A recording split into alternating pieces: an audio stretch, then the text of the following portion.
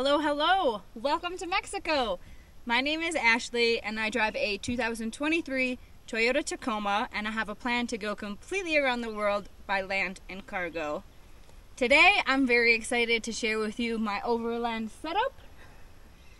In this video I will go over everything that I've done to the build, suspension, the camper, a little bit about the solar, the beautiful bed replacement, and I will touch a little bit on some of the most asked questions: weight, payload, why not a full-size truck, and I think that covers it. If you're wondering, yes, this is a volcano. Yes, it is active. So moving on, as I mentioned, it is a 2023 Toyota Tacoma. It is the SR5, access cab, 6-foot bed. I still do not have a name for this truck. I don't want to get too deep into things, but everybody has a how and why they travel. Why I travel has a great deal to do with my dad, who passed away roughly 8 years ago. So I'm bouncing between two names, Mighty Taco or Macho Taco. It will be MT in honor of my dad. That was his nickname. So please, if you have a vote, please comment whether you would like it to be Mighty or Macho Taco. Hey, bud. For those of you who are not familiar with these campers, the top pops up about 3 feet. The standing room is 6 feet. This section is like the master bed. It slides out to a king-size bed. There's a twin-size couch that's actually like a U-shape. It's super comfortable. I really love it. I will be doing a full video on the inside of the camper, everything I've done to make it better for Porter and I. My favorite part of the camper is obviously these stripes, painted by yours truly. Absolute nightmare. Painting is the worst, but after 3 attempts of painting, I think I got it pretty well. I'm not gonna lie. It did come with solar. Everything is mounted on the inside, center, forward, where you want all the weight to be. There are 2 panels on the roof. They're the flexible panels, so less weight. The truck is wired to the solar system, so it charges both off of the solar, and if the truck is running, it will charge the system. The truck does not have to be driving, which is excellent. So on days like today where it's very cloudy, the panels are not really doing much work, I can just turn the truck on and it will charge the system, and it actually charges really fast, which is super great. If you have any solar questions, comments, or concerns, I highly recommend KP out of Reno, Nevada. This is where you can contact him. For those of you who are not familiar with who I am, I have traveled full-time for the last 4 years. So all of my gear, clothes, hygiene, photography gear, dive gear, everything that I have is 110 pounds. Weight is a major factor for this journey. As most people know, the Toyota Tacoma has a very low payload, so weight has been top priority every step of this build. Before I had the camper or the bed replacement, I completely emptied the truck, not even a piece of gum in the truck, got a curb weight. I weighed it once the camper was installed, I weighed it once my gear was installed, I weighed it once the suspension was installed, I weighed it once the bed replacement was installed, with all of our gear, full tank of gas, Porter, myself, 18 gallons of water. And I'm very happy with the weight distribution. It's about 55%, 45%. I would like it a little bit like 60-40, but I'll take it. I did get the truck tuned with the Overland Torque Tune by Josh out of Sacramento, California. This is his Instagram. Highly recommend, especially carrying all this extra weight. The tune was essential at this point. Josh actually works for Stellar Built, and this is what they did to the truck. All right. I'm going to keep this very simple. What you see here is Josh removing all of the original suspension for the truck. The entire process is very straightforward: out with the old, in with the new. However, deciding what type of suspension setup your truck is going to be running is not so simple and straightforward. There are many different setups on the market, all great for their own reasons. So I really leaned into the experts on this matter. Rob, absolute legend, wealth of information, went over all of the different options on the market, pros, cons, but took a lot of time to drill down the countries I would be traveling to, the type of off-roading I would be doing, and the constant load the truck will have. Weighing all of the options, the absolute best setup for this truck and adventure is going to be Dobinsons IMS. What you see here is Josh and Luke putting together the leaf spring package. Once they installed it and lowered the truck to the ground, it wasn't sitting quite how they wanted it to be. So they went ahead and installed the Dobinson Add a Leaf package, which is absolutely amazing for this truck build. This Add a Leaf kit now puts the suspension at a constant load of 1,450 pounds.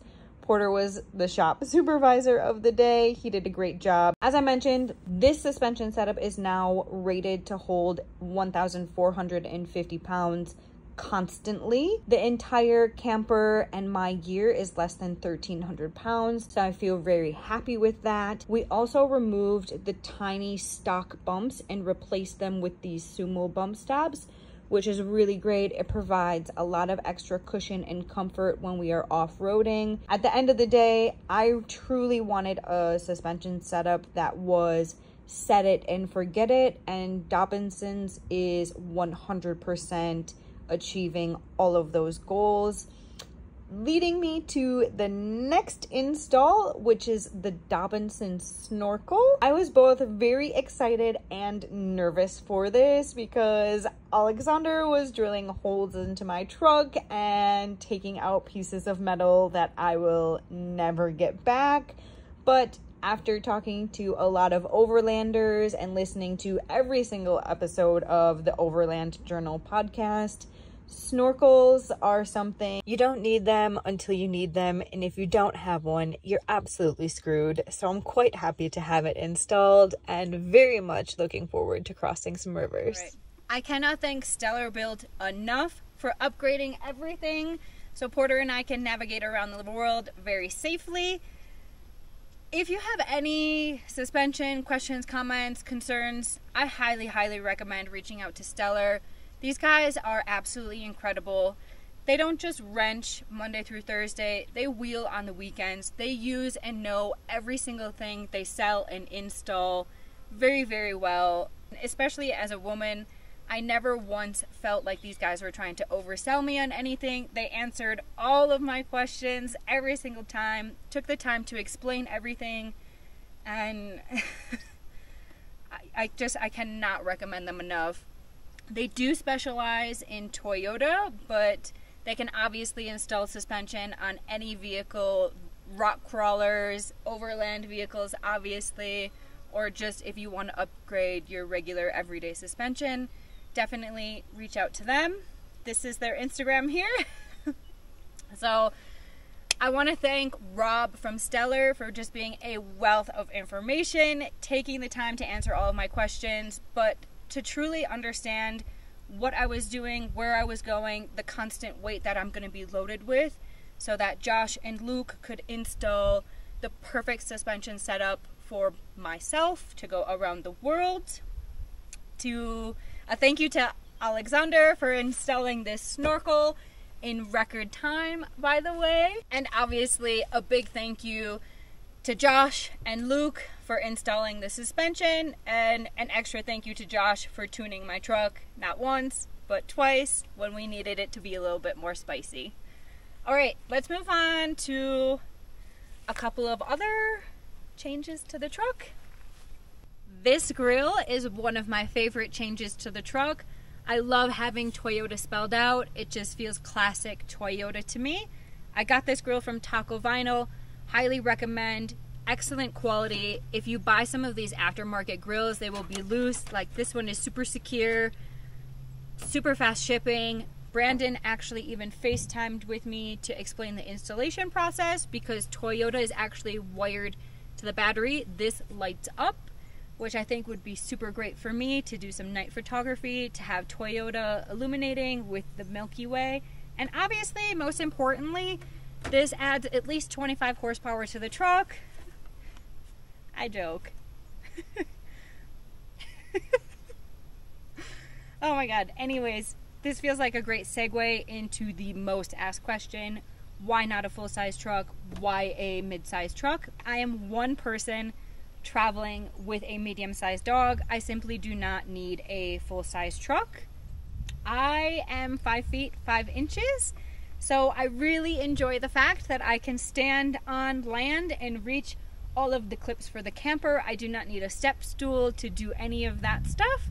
Porter is also almost 12 years old. He can easily jump in and out of the truck. If we had something a little bit bigger, I think it would be a lot harder on Porter's hips and his legs long term, and we want to keep him around for as long as possible. So this works for us. It's super comfortable. It's easy to drive in. I personally just feel comfortable and confident driving it. The truck is 17 feet long, which means I can go anywhere a regular vehicle can go. I can park in the parking lot at Walmart. I don't have to park a mile away. I can drive through small towns. I have no problem going downtown in parallel parking. It fits, and I think that's great. Number two, personally for me, as you can see, I prefer to be wild camping off-grid. This truck is not a pavement princess. We are always searching out four-wheel drive trails only to get off-grid, away from people, and there are many trails that I have gone down that are not well maintained, and I just could not imagine getting through them with a full-size truck. Almost every trail that I've been down lately, there's just no way a full-size truck would have fit. There's the logistics of traveling in a full-size truck versus a mid-size truck.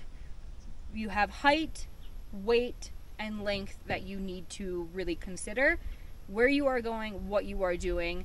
Every single country that you go into, you need to do a temporary import permit, and those come with rules and regulations. For example, Mexico, where we are right now, if your truck is over 7,700 pounds, you will be denied a temporary import permit, which means you cannot enter the country. Now, of course, not every single border agent is going to deny. Some of them don't care. They don't get paid enough to care. But it is a factor. It is real. It is a rule. And you can be denied entry at the border. I prefer the 7 Ps, which is prior proper planning prevents piss poor performance. My dad really raised me on that. So I like to do as much as I can ahead of time, plan, and hopefully everything goes as smooth as possible. I do not want to be 20,000 miles into my journey and be denied at the border. Of course, you can go, you can try again, but it's not a guarantee that you're going to get through. I'd rather do everything I need to do on my end to make things smoother. I don't want to have to be driving back up, backtracking, or finding a shipping company to go around a country. I just don't want to do any of that mess. Which leads me to shipping. Once I get to the end of South America, I'm going to ship the truck in a container to Africa. So 17 feet, 7 feet 3 inches tall. This can fit into a shipping container very well. I can even split the shipping container with another traveler. The containers are usually 40 feet long. So I would have 17 feet, the other traveler would have 23 feet, which is super great. We can both split costs. Okay, lastly, why Toyota? Why not Ford, Chevy, Dodge, something that is also a mid-sized truck, lighter weight? There are only 2 true international auto brands in the entire world, Mercedes and Toyota. Toyota is extremely reliable and it's international. I can go to any single country in the entire world and there will be a Toyota dealership. Also, I have traveled full-time for 4 years now. Every country that I've been to, Toyota is a very present brand, meaning if I'm out in the middle of nowhere and something breaks, the person that's working at the local auto shop will most likely be able to help sort the truck out, and that is very important for me. Reliability equals safety to me. Traveling alone as a solo female, I want to have that. It's very important to me. All right, let's move on to the best part. Just quickly want to go over how the process works. So if you are considering one, you have a better understanding. Brent owns Bowen Customs. They have an engineer on staff. Every single bed is engineered custom to your truck and to your camper. Every piece of aluminum is laser cut. It is then sent to the shop where the world's best welders, Ryan and Kyle, weld every piece to perfection. It is then sent to powder coating, comes back, they install all the hardware, the locks, the cables. As you can see on the other side, the fuel is relocated. You then go, you have your stock truck bed removed. They install the truck bed with your wiring, your lights, your backup cam, your sensors, all of that great stuff, and then make sure everything lines up, and then they bolt it down, install it. I don't think I showed you this on the other side. For mine specifically, I have turnbuckles. So sorry about my dirty laundry. There are 4 access doors to get to the turnbuckles, and Brent is absolutely incredible, being that I am living in this camper full time. This camper is not coming off. We don't even own camper jacks. I really wanted the camper to be bolted down. So Brent and his amazing team found a way to create some brackets. So the camper has 4 brackets. It is bolted down through the bed plus the 4 turnbuckles. It just makes me feel extra safe and secure as I travel around the world. 10 out of 10 recommend. It has exceeded every dream, hope, expectation that I had for this camper bed, and honestly I cannot take this thing anywhere. I swear every time I park I should start recording video, because I go to the gas station and guys are feeling the perfect welds around this box. I went to the ATM a couple days ago. 3 guys were guarding my truck when really they were just admiring every single inch of this beautiful piece of art. Even driving down the freeway there's a guy, 85 miles an hour, windows down, screaming just how badass this truck is, and he is 100% correct. This is incredibly badass, and I absolutely love it. Money well spent.